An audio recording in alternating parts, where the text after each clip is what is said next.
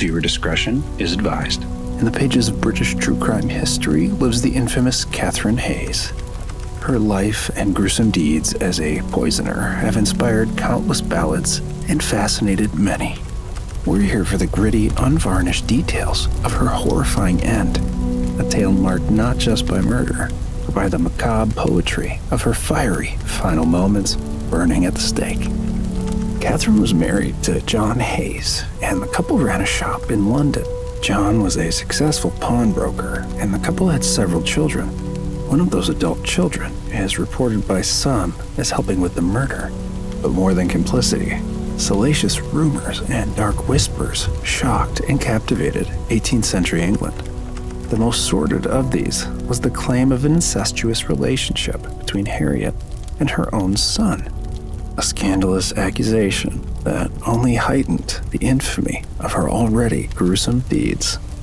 Catharine Hayes, along with two accomplices, Thomas Wood and Thomas Billings, she was alleged to be having affairs with, plotted her husband's murder.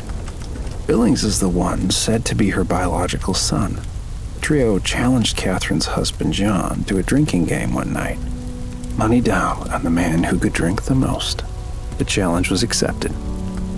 On March 1, 1726, the three men went out drinking with the aim of getting John as inebriated as possible. Their real intentions were sinister: make him easier to kill. When they arrived home, a heavily intoxicated John Hayes went to bed. As soon as he was snoring loudly, Thomas Billings entered the bedroom and struck John on the head with an axe. It didn't kill him, but it hurt a lot. John's cries were heard by a neighbor, Mrs. Springate, who rented a room upstairs. When she asked about the disturbance, Catharine Hayes told her they were just having a party and had gotten a bit rowdy. Thomas Wood finished what Thomas Billings had started. He struck fatal blows to John with the axe. To conceal their crime, the treacherous trio chopped off the head, wrapped it in cloth, and threw it in the river. They dismembered the rest of the body and dumped it in a pond near Mary Leabone Fields. When the head washed up in Westminster, it was not immediately identified. Photography didn't exist. And so, to help identify who the head belonged to, it was placed on a pole in St. Margaret's churchyard. This resulted in it being identified as John Hayes. It was then placed in a jar of gin to preserve it. He had 2 axe wounds to his skull and lacerations on his face.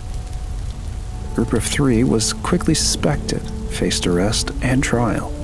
This is usually where I dive into the gritty details of the investigation, the murder trial, and the gory details of how the victim met their end. Wood and Billings were sentenced to hang for murder. Catharine was sentenced to burn at the stake. Other true crime YouTubers have and can worry about the other details of this historic murder case. We're here for the dreadful details of Catharine's burning alive. On May 9, 1726, at Tyburn, a historic site of executions, a halter was placed around Catharine's neck, and she was tied to a stake.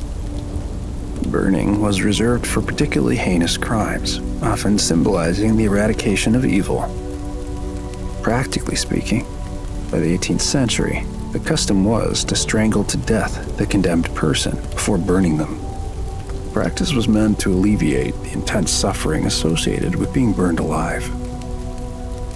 Strangulation was to be manually facilitated by the executioner. In Catharine's case, reports indicate that he botched it, lighting the fire early, which unexpectedly reached his hands and the rope he was strangling Catharine with. She came to, feeling every lick of flame that surrounded her. Let's zoom in a bit on how burning at the stake can harm the body. Burning alive causes severe and excruciating harm to the body through multiple mechanisms. The intense heat and flames immediately cause extreme pain by activating nerve endings in the skin. First-degree and second-degree burns affect the outer layers of the skin, causing redness, blistering, and severe pain. As exposure continues, the burns penetrate deeper, destroying all layers of the skin, damaging underlying tissues, including muscles and eventually bones. Skin and flesh start to char, which can reduce pain slightly as nerve endings are destroyed. but this occurs only after excruciating pain has already been experienced. The intense heat causes rapid dehydration as fluids are lost through damaged skin and evaporation. Breathing in hot air and smoke damages the respiratory tract, leading to inflammation, swelling, and potentially the closing off of the airways. Inhalation of smoke and toxic gases can cause poisoning, eventual unconsciousness, and respiratory failure. Cumulative effects of fluid loss and severe burns lead to multi-organ dysfunction and failure. Heart struggles to maintain circulation due to low blood volume and high metabolic demands from damaged tissues. Death typically occurs due to a combination of respiratory failure, hypovolemic shock, and multi-organ failure. The exact timing depends on the extent of the burns and the individual's overall health.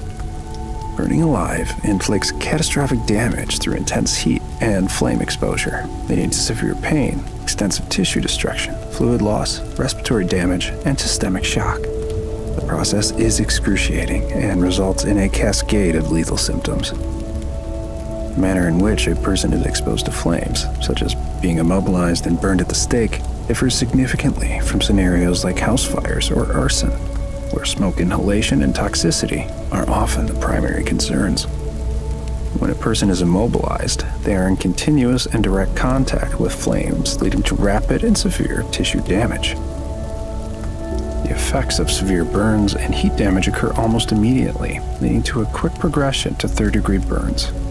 The initial stages involve excruciating pain due to intact nerve endings and the skin being stimulated by the intense heat.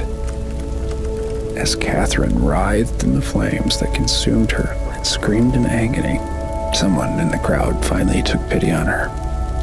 They knocked her dead or unconscious with a large board that they threw at her head.